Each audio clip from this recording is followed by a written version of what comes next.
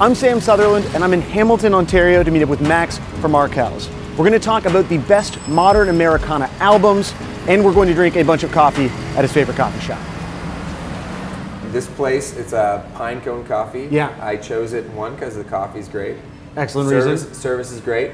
It's 20 feet from my house. So that's the main reason. Yeah. This is like lazy musicianship. Yeah, but they treat me really well here. Thanks for making the trip down to QW.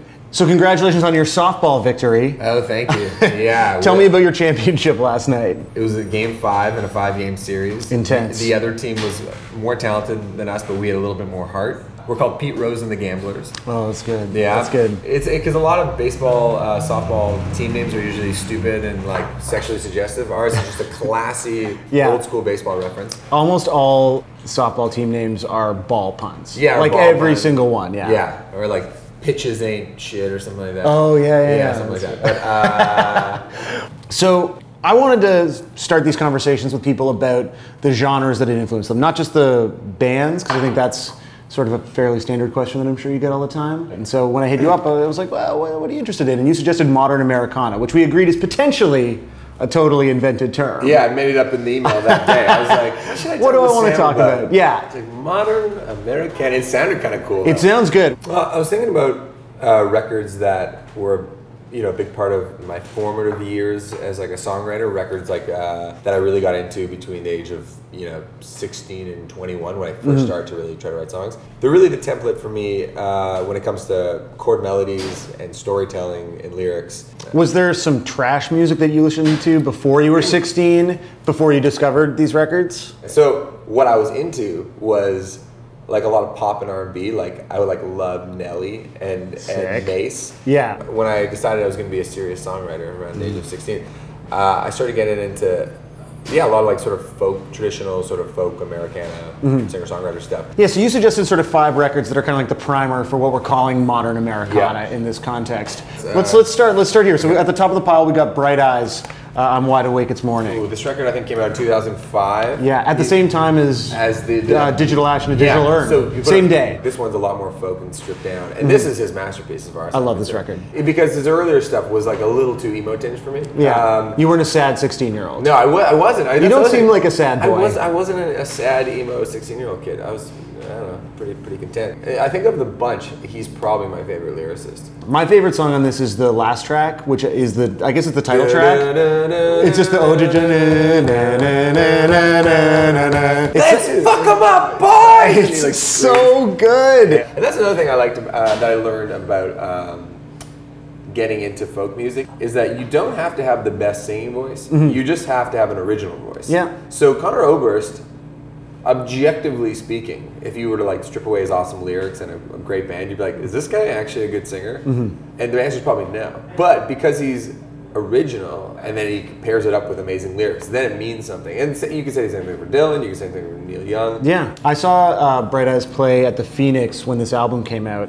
And they were just playing this record, and it was like wonderful, and just this incredible show. And Conor Oberst was like doing this really dramatic, like just kind of guitar part, like really into it, and started walking backwards and just ate shit, and like disappeared for 10 seconds. Like we just couldn't see him, and I was like, this is the funniest thing that's ever happened. I've been there a few times myself. Have you wiped out?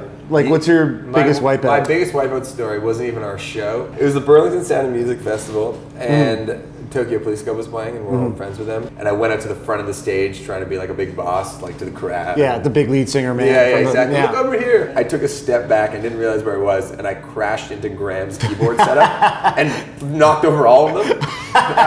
Thank God he was playing guitar at the moment, and it was the last song. The last song, so it was good. So you didn't ruin the show. That is a good transition, actually, to, I want to talk about the Ryan Adams record. Oh, nice. I keep wanting to call it Stone Roses, but not Stone Roses, but Cold Roses. Are you a Ryan Adams fan? I am a fan of Heartbreaker. One of the things I do know about this is the reason why it kind of vibes the way that it does is that he broke his arm before recording it. Know that. So he broke his arm, he fell off stage. Classic, yeah. Classic Max Arkells move. Yeah. Fell off stage, broke his arm, and couldn't play guitar for like 6 months. This record kind of emerging from that weird despair and like relearning the skill that he's had since he was a kid. Which I love. Crazy, because he knocks out like 17 songs on this record. It's like a double album. It's a double album. He put out 3 records this year in 2005. Yeah, and by the way, he had also previous to that put out like a record every year. When you go through his set list today, he has so many records. There's a number of songs from this record that always make the set. That are still sort of Let It part Ride's of it. on it, Magnolia Mountain. I remember reading about him and just like his sort of philosophy on songwriting. And he was very sort of matter of fact about it, and I try to keep that in mind when I'm like pretending to be a tortured artist. He's like, it's not that complicated. Just sit down and write a song. I was like, yeah, I'll just try to do that. Like, stop getting so inside your head. Just try to put out some words and next to some music, and you might have a song. Ryan actually has a beautiful voice too. Yes. And he's the kind of guy that he can sing anything. He could literally be singing about anything. I took a shit in the morning. It's like in the constipation. Yeah. It's like it didn't matter. His classic bowel movement album. Yeah, exactly. He has one in the bag. So I'm not gonna lie, Dawes, not a band I'm super familiar with. Oh, cool. So I need you to sell me on this. Okay, so they're from Southern California. And they're a real band's band. They've toured being the band for Connor Oberst, I think Jenny Lewis, Jackson Brown. They're Jackson Brown's band. You're doing a very good job selling this right now. They're kind of kind of that band in LA that everybody's like, Dawes. So super talented, really classic songwriter. He sounds a lot like Jackson Brown. And so this being called All Your Favorite Bands is not even just a clever title then. No. Because this is literally someone who is a part of all of my favorite bands. Yeah, no, honestly. Yeah. He's a real storyteller, because I think that's my bag too, is to try to tell a story, not to be veiled about much or to be vague. And this record was it's actually kind of cool because they had 3 records out before this, but this was sort of my real introduction to them. Yeah. I love that when you get into a band and then you go, oh, okay. Lucky for me, I have 3 records I can go back and discover now.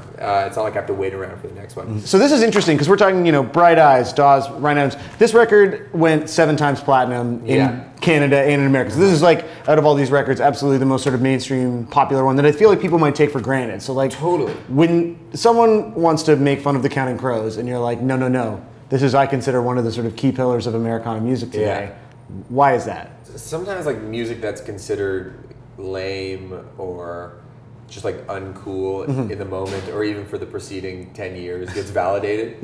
Just based on the strength of the music. You can say whatever you want about Adam Durrett's fake dreadlocks. Well, they're real dreadlocks, right? I think they're fake. What? You didn't know this? There was a big Rolling Stone article a couple years ago. It was like, they're fake. Like is it a wig? I think it's a wig. Hey, we're gonna have to investigate that. Okay, this is a whole different interview where we investigate. We're gonna do a follow-up piece where we investigate. should do an investigative report. This is interesting. Woodward and Burns, This is okay. So noted, guys. Make that note. But the songs, you go through these songs. It's like Around Here is on this record. Omaha, Anna Begins, Mr. Jones, and you're like, these are timeless songs. Absolutely. So the last record that we have to rap about is like one of the greatest records of all time. Yankee Hotel Foxtrot. This is a record where I literally remember hearing it for the first time. Do you remember the first time you heard this record, or what was your introduction to this album? I can't say the exact place, but I was in first year university. Mike and I were sharing music a lot, and somebody had given some music head on his floor in Res had given him this record, and then I got into it. And I remember being very confused, but very intrigued, because the rest of these records generally go down pretty smooth. This one smacks you around a bit and doesn't give you the song gently. It's like you kind of got to work for it a little bit. So it's like the opening track, I'm Trying to Break Your Heart, has all this weird noise and experimental stuff going on. But underneath it, it's a beautiful 3-chord song. It's a perfectly simple song that they've just fucked up. And then I watched the doc, and then I was like, whoa, this is what being in a band's all about. Like, bands fighting, they're getting dropped from the label. You learn a lot about like what you think a band life looks like. It's not quite as turbulent. I was like, wow, is this what it's like to be in Arkells? Because that doc is one of the greatest music films of all time, and it is depressing. I guess it's a redemption story. It's depressing, but it's very depressing. It's depressing for Jay. But this record really taught me, that you don't have to serve it up for people. You can make people have to like dig in a little bit more, and as long as sort of the song underneath is strong, then you can afford to fuck with people a little bit. Like I love Pot Kettle Black, War on War is amazing, Poor Places.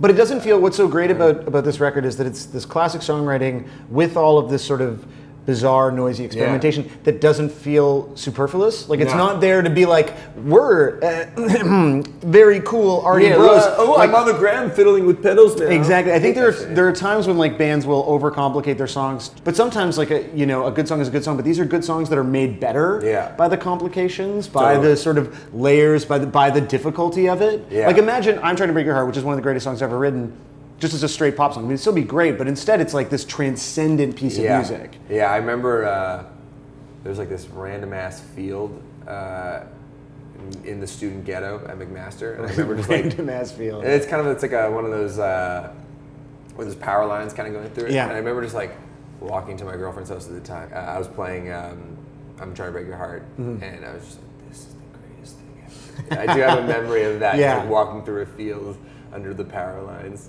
Just thinking about stuff. Thinking about stuff. It's a record that does make you think about stuff, which I love.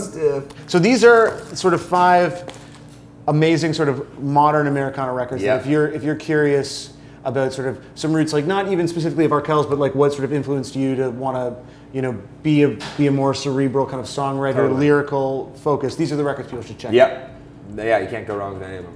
Awesome. Thanks so much for your time, man. Hey, thank you. This is awesome. I really appreciate it.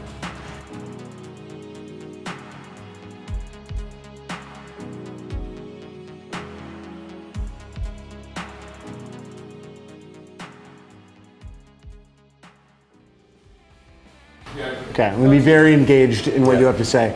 All right, clapping again.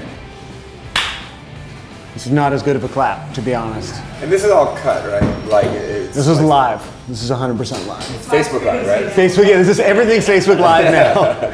Is the top of the record open with him on a plane? Yeah, it's the story where he's just clicking on the guitar, and it's like, and then it went down, down, down. That's my Conor Oberst. Yeah, that's pretty good actually. Thanks, man. Is that or a sheep? I like the idea that like you're still keeping it real on the Go Bus. Like people who think that you're getting too big for your britches, it's like no. Max rides the Go Bus. But it is funny. I like the Go Bus. It's like you can just kind of do work on it. Do you get recognized on the Go Bus though? This is the thing. Sometimes, occasionally, people will be like tweeting about it.